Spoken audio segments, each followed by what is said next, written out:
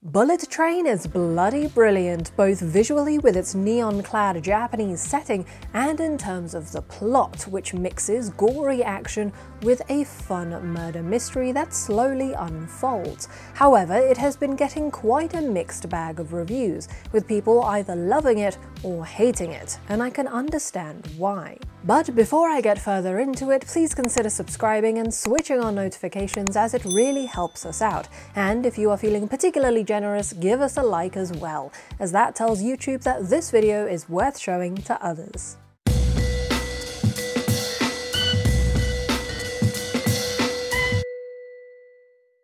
This film follows several assassins as they happen to board the same bullet train that goes from Tokyo to Kyoto, and during the journey we find out that they are closer linked to one another than first anticipated.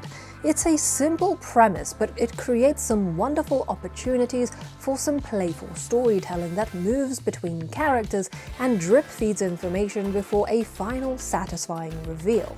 A lot of critics have name-dropped other directors such as Guy Ritchie and Quentin Tarantino as inspirations in terms of style and storytelling techniques for Bullet Train, but in terms of how this film does not match up to the quality of those directors' work. I feel like this is a very harsh lens to look at this film through, as though the inspirations are quite obvious. I can't say that it's a carbon copy of another film. Yes, its structure is Pulp Fiction-esque, following different characters at different times and revealing information through flash-forwards and flashbacks.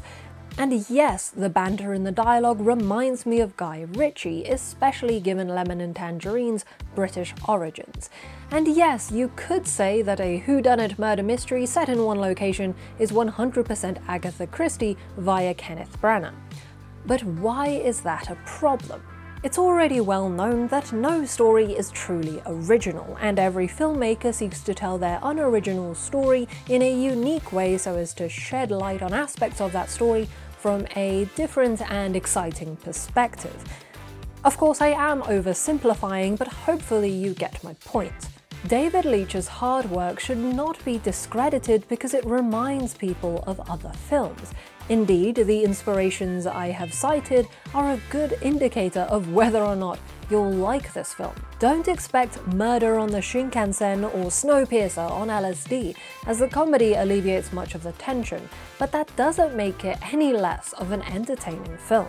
What I think Leitch excels at is presenting his stories super beautifully, not just in terms of visuals, but also in terms of the action, which he has fun with, especially the fight choreography, and we can see this in his previous body of work, from John Wick to Deadpool 2 and Atomic Blonde.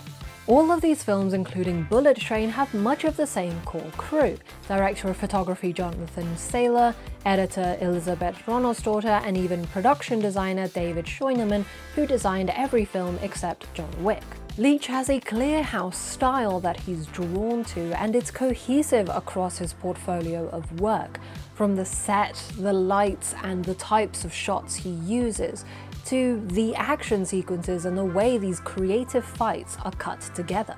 Speaking of which, in an interview with Variety, lead actor Brad Pitt discusses how he and David Leitch are both big fans of Jackie Chan and the way he crafts action, especially in terms of how he uses props to create some iconic moves. He continues on to say that going in this direction was very appealing to him, as this was not a type of film that he had done before. The biggest difference between Leitch's previous work and Bullet Train is that this film features an ensemble of main characters rather than a clear singular protagonist, which feels like a logical step up in terms of a directing challenge for Leitch. However, I can admit that the characters varied in terms of emotional complexity. On the one hand, we have the father and elder, who are given generations-old motivations for their actions, which mirror plot points relating to Prince and White's death. On the other hand, we have Lemon and especially Tangerine, who are not explored far under their surface. Lemon's love of Thomas and Friends is really his only character trait, which is taken directly from the book that the film is based on. but I felt like it was so beautifully interwoven with the story that I wasn't really looking for more from his character. Brad Pitt's character Ladybug is also from the book, and I loved the way that his apparent bad luck fuels much of the action. At times, it did feel like his laid-back attitude and newfound focus on self-improvement are his only two character traits. However, giving these particular character traits to a seasoned assassin makes him a far more complex character than just being the face of surface-level satire about the self-help industry, though that particular layer of his character was delivered pretty effectively, in my opinion. His profession is one where accidents are undesirable or meticulously planned, and he's the type of character that is incredibly good at his job without meaning to be, a type of person that we either are or have met. He also spends half of the film on the phone to his handler, who acts as a sort of therapist. My point is that when you dig into the details of Ladybug as a character, there's quite a lot of fascinating things to unpack. A complaint I've read is that the writing felt lazy, with critics citing the example of Ladybug's line, "He follows me around like something witty." But this line felt genuinely human to me. How many times have you been midway through a sentence and then just forgotten where you were going with it? It didn't feel like this was a lazy line, but instead a line that is purposefully imperfect. The film has also been criticized for whitewashing, casting white characters in roles that were not originally white in the source material, a novel called Maria Beetle by Japanese novelist Kōtarō Isaka. However, in an interview with the New York Times, Isaka said that his characters are ethnically malleable, and that he considers the action sequences more important to his story than its Japanese setting. It's certainly a difficult situation, as Sony definitely want to sell their film as a Hollywood blockbuster, and having Brad Pitt in the lead role is a great way to do that. I also think he does a great job in the role.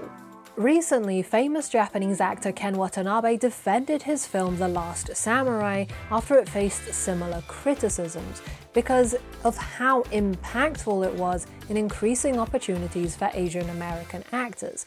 Hopefully, Bullet Train can have a similar effect, at least in increasing the exposure of Isaka's novels to the Western market. Overall, Bullet Train is a colourful, fun and well-choreographed film that delivers on its promise of action and comedy. It playfully brings to life Kōtarō Isaka's novel with a fantastic cast led by Brad Pitt in one of his most enjoyable roles yet. Thank you for watching. Please like this video if you enjoyed it, subscribe and switch on notifications so you don't miss future videos, and comment below with your thoughts on Bullet Train. Do you agree with the criticisms of this film? For more film content, feel free to follow us on Twitter, Letterboxd and TikTok, links in the description. Otherwise, this has been Tea Break Film Reviews. My name's Michelle, and I hope you have a great day.